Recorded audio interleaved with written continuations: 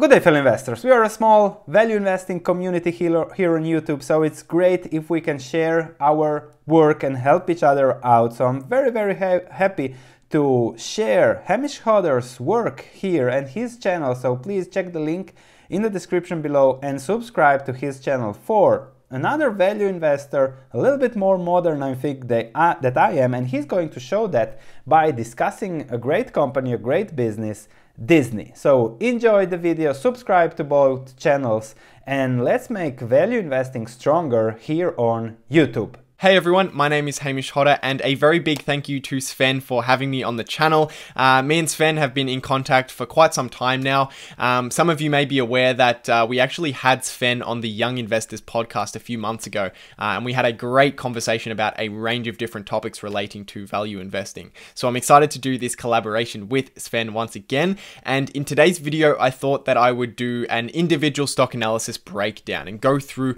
my analysis process when it comes to the company, the Walt Disney Company. So generally how I go through these analyses is I like to start by looking at the business itself.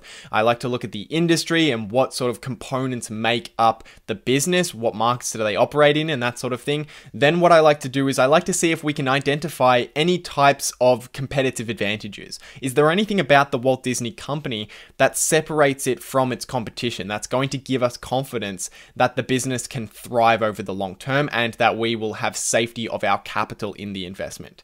Then what we like to do is we like to look at management, and we look at management in three key ways. We start by looking at the integrity of management. Do we trust them? Are their values aligned with ours? Then we like to look at the return on invested capital to see how effectively they've been investing within the business. And finally, when it comes to management, we're looking for companies that have low levels of debt relative to other companies so that we're not going to be losing a lot of money in an investment. We certainly don't want to be making investments in companies that have a lot of debt and a high risk of going bankrupt. And then finally, to wrap it all together, I like to do an intrinsic valuation, which is where I'm essentially trying to come up with an estimate of how much cash we can get out of a business, we can reasonably expect to get out of a business over the next 10 years, and therefore put a price on how much we're willing to pay. So let's get started in this analysis by going through the business, its industry, and its competition. Now, the Walt Disney Company operates four major operating segments. They have studio entertainment,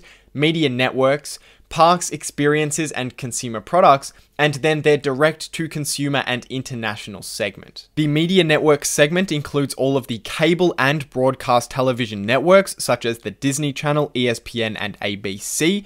Revenue from the cable network is primarily in the form of affiliate commissions received from cable television providers, whereas the revenue from broadcast networks, their free-to-air networks, is primarily in the form of ad sales, meaning they place advertisements during their programs. And in 2019, media networks was the second largest segment of their total business, representing 34.6% of their total revenue. The largest segment was their parks, experiences, and consumer products, which represented 36.6% of their total revenue. This segment is a consolidation of two prior segments, which was parks and resorts and then consumer products, and includes all of Disney's theme park experience offerings, resorts, cruise liners, and more, as well as generating revenue from consumers spending money at the parks, of course, and licensing the company's trade names and characters to manufacturers, game developers, and publishers. The studio entertainment segment includes live action and animated motion pictures, musical recordings, and live stage plays,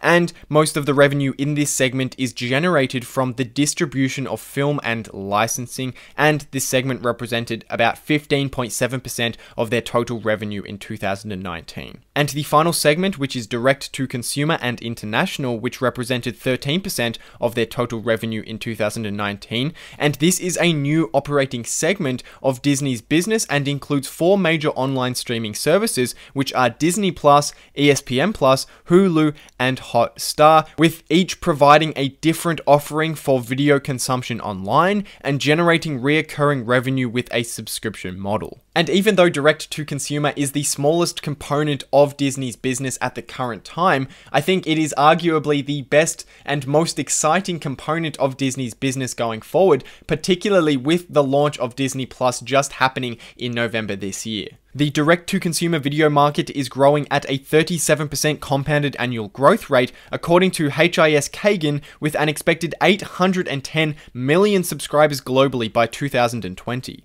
And Disney is positioned very well to become a major player in the direct-to-consumer industry. In terms of the competition that Disney faces, of course, because they operate in 4 different operating segments, they're going to be facing competition from different competitors in each different market. But considering that the direct-to-consumer business is going to be a big part of the growth story of the Walt Disney Company going forward, it's very important to focus in on what the competition will look like in that particular segment. At the moment, Disney's biggest competitor is Netflix, which is very well established with already having 152 million global subscribers. The competition between Netflix and Disney will ultimately come down to 3 major factors: price, quality, and quantity of content. In terms of price, Disney has Netflix beat hands down, with their launch price more than 50% cheaper than a subscription for Netflix. And then when it comes to the quality and quantity of content,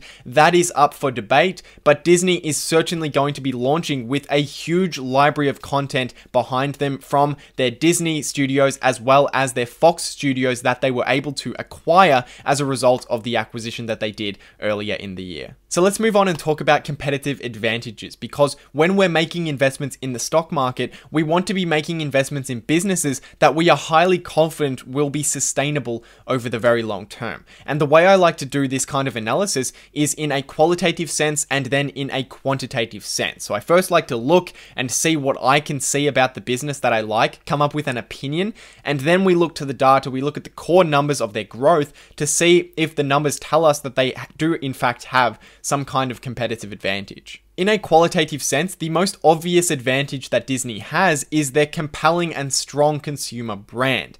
Disney has essentially built themselves into a conglomerate, a group of very, very successful film studios that have a history of consistently producing high-grossing films, and not only that, they have a very long reputation of doing this. And not only this, one of the ways that I like to see if I can identify a competitive advantage, a branding moat, is to look at pricing power. And we can look at pricing power for Disney in terms of their theme parks. And in 2018, they were able to raise their pricing at their theme parks by 6% while still seeing a 2% increase in their traffic. And essentially what that tells me is that people aren't considering the price as a major factor when they're going to these theme parks. They're going there because they know that they are great, because Disney has something that the competition doesn't have, which means Disney can raise their prices and people are still going to be coming back. And to me, that indicates that they do have some kind of compelling competitive advantage. And we can confirm that they do have some sort of competitive advantage by looking at their core growth in terms of sales,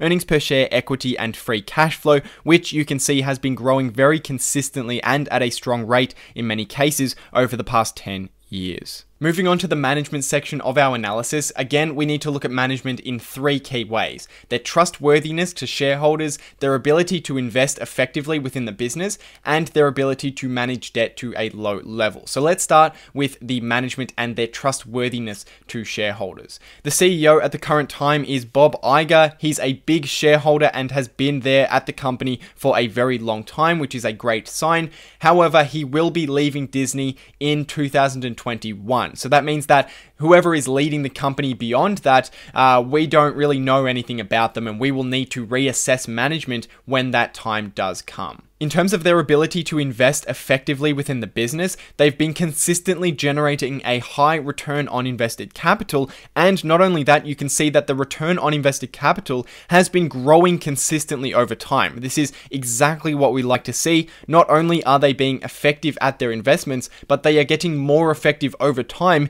even though they are deploying more capital into their operations. And then finally, looking at debt, this is probably my least favorite part about Disney's management, is that they do have quite a high level of debt, and that is due to the fact that they just recently made a huge acquisition of the Fox studios. And in terms of what management is doing about this debt, Bob Iger has actually suspended the share repurchase program in order to funnel money and cash back into paying down their debts. I think that's a good management decision, but in terms of the level of debt within within the company. It is just a little bit too high for my level of risk tolerance. So that brings us to the final part of our analysis, which is to do intrinsic valuation. And essentially what I'm doing here is I'm coming up with an estimate of how much cash I think we can get out of this business and therefore put a price on how much we're willing to pay. Now, normally I will choose a number of models when I'm doing this so that I can get a range in which intrinsic value likely sits and a buy range that we can start investing at. But in the interest of time, I'm just going to be showing you one single model. And I'm going to be using the cash flow numbers from 2018 instead of 19 because their 2019 numbers have been changed a little bit around due to some discontinued operations and some one-off expenses, tax expenses, and that sort of thing. So in 2018, I calculated their cash flow for owners to be about $12 billion. So this is where we're going to start in our discounted cash flow. And then what I do is I come up with a range of growth rates that I think the company can hit over the next 10 years. And one of these growth rates that I had in my models was 13% per year over the next 10 years. And how I came to that was because it is their long-term cash flow for owners growth rate over the past 10 years. I then used a 22% discount rate, which represents the 15% that I'm aiming for, plus a 50% margin of safety for errors in our valuation. And in this particular model, we get a buy price of about $70 per share. If I then change the discount rate to 12.5% instead of 22%, you can see that the buy price is $130, which is approximately the current stock price. And what that shows us is that according to the model that we used, using a 13% growth rate, we could expect to get about a 12.5% return if investing at the current stock price with no margin of safety for any errors. So if Disney was able to go out and hit 13% growth per year compounded from this point onward, then the model suggests that we would make approximately 12.5% per year as an investment. So just to summarize here, I think Disney is no doubt a very great company over the very long term, but where and what price you're willing to start investing at will depend on a couple of things. What kind of return are you happy to receive out of Disney, and what do you think are their growth prospects in the future? Do you think that they can hit 13% per year, or are they more likely to hit something like 6 to 8%? And are you happy to accept a 6 to 8% return, or are you going to be aiming for the 15 to 22% return like I am with all of my investments?